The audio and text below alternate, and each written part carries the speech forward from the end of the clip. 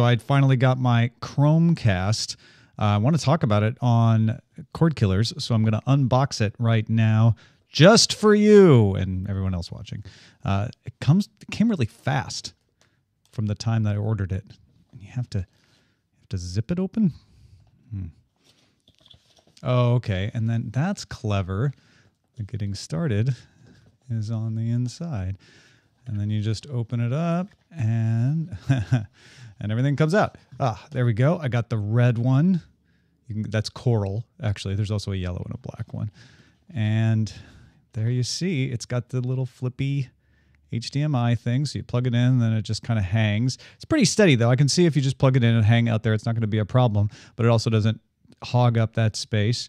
Pretty small. I mean, here's a can of food. That's about just a little bit smaller than the can of food. And what else you got in the box here? Aha, here's your power outlet for USB. That's the thing they never show you in the pictures, right? It's like, oh, it's so sleek and elegant. And then you plug this thing in, and all of a sudden you're like, oh, now it's really dongly and awkward.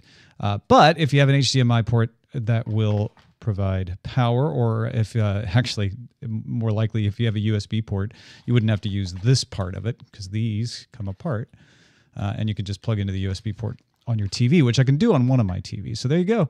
It's the Chromecast unboxed. $35 available now in the US. Bye.